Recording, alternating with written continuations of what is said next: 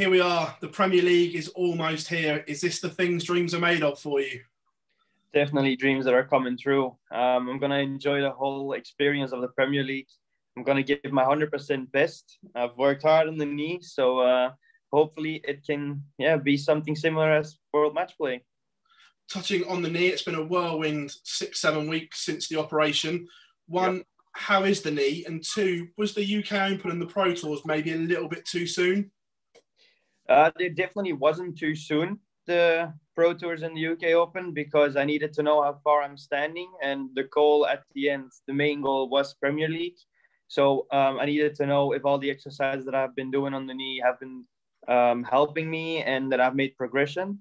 So, besides that, I've actually played well at the series. I feel that I am playing really well. It's just results are still missing out. But the UK Open, the day before I had to play, I hurt myself on my knee on the back. So, that wasn't helpful. And I couldn't play well during that game, even though I still give myself 100% because, you don't want to lose your dignity, isn't it? You say you hurt the back of it. Was that just overcompensating for the actual injury itself and the recovery? Well, I've called up my physiotherapist and my surgeon, and I told them what happened, and they said well, that's normal. The hamstring that they've used to connect to the ligament in the front, that one is all the time stretched, and the muscle, because I've been using it a lot, has been in a stressed feeling. Then if you have a stressed muscle and then you stretch it again maybe overstretch it, then it feels like it pops. And they said it's all normal because your muscle is still trying to get into position. So it's going to be adjusted and you're going to be feeling comfortable about it. So unfortunately, it had to happen the day before the UK Open. Are you looking forward to saying goodbye to that knee brace on TV as well? 100% I am. It's actually the feeling that now walking around without a knee brace, it's such a relief. It's been a long road. I've been walking around with a brace since last year, September. And now to be walking around without one, I feel like I'm reborn. Your form as well since winning the match play. You haven't quite hit those heights, but do you think the game is close to getting back to the match play winning form? To be fair, I am actually in now and then in games, I'm actually playing a whole lot better than that, but it's just results are leaving out. I know at the match play, there wasn't one game that I've averaged above 100. And this year I've already played a few games above 100, even above 110, and I'm just not winning them. And that's a bit, a tough nut to crack. But you know me, I'm just one of them that keeps practicing, keeps giving his 100%, and hopefully that will change. Dimitri, wish you all the very best on Monday, mate, and we look forward to seeing it. Thanks very much. Thank you as well. Hi, Dimitri. How are you? All good, Mr. Lenning. Thank you. Good stuff.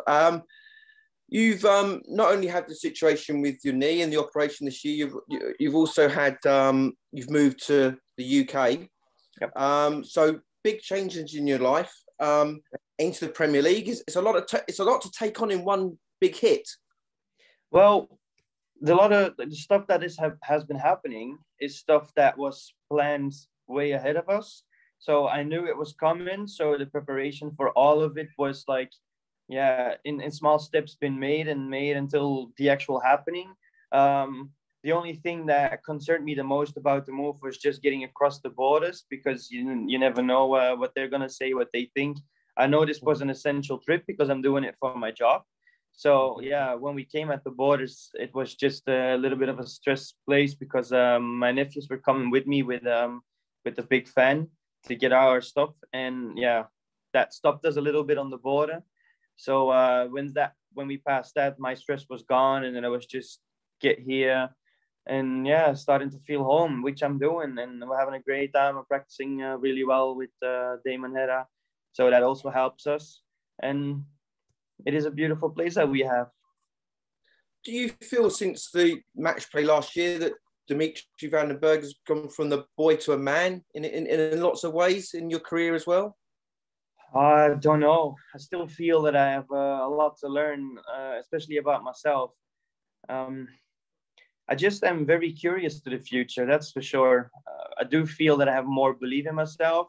I know that I can be a major winner because I've done it in the past.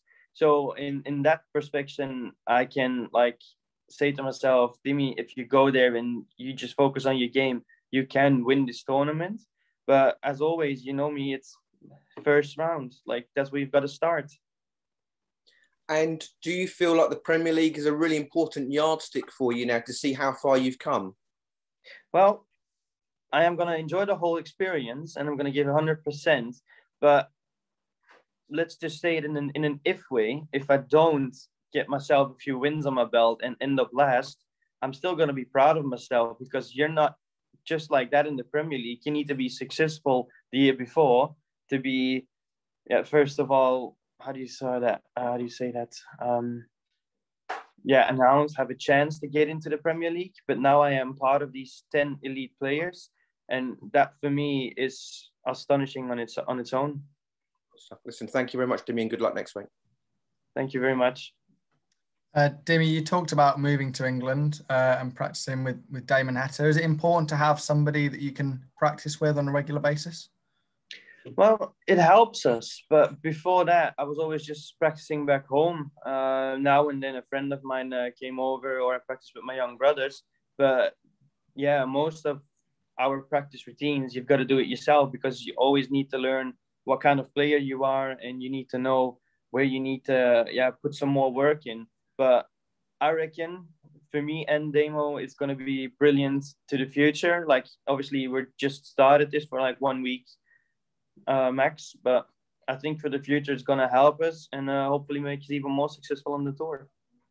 You've achieved so much at such a young age in darts. Have you had a chance at any point to just stop and take into account what you've achieved at just such a young age? I do it all the time. The fact that I've always built my way up slowly, like first get into the Pro Tour with getting a few wins on my belt on the development tour. And then I managed to get the first place and I get Pro Tour card. And since that moment that I've never lost it. So I think I have my Pro Tour card for the last 7 years now. And I've built myself up the rankings. So now that I am from spot 26 to all of a sudden spot 9 in the world, that's something for me that's gigantic. I didn't expect it to go so fast, especially not winning a World Match Play on my debut. It's still something that is incredible and I will always be remembered for. But at the end of the day, you've always got to work harder for the future because you can see it in all the other players. The level is just raised.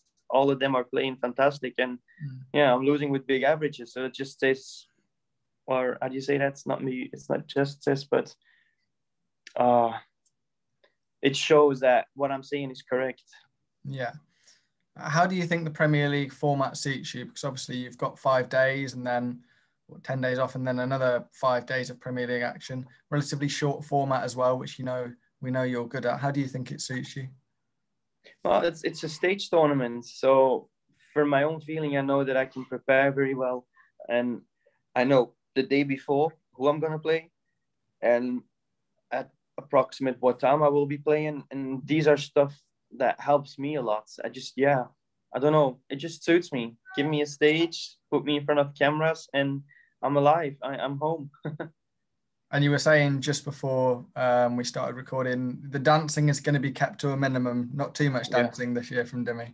Not yet. I'm still building on the strength of my muscles and I'm still working on the trust in my own leg.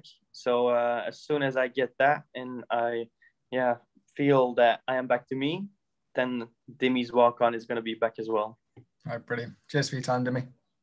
No problem.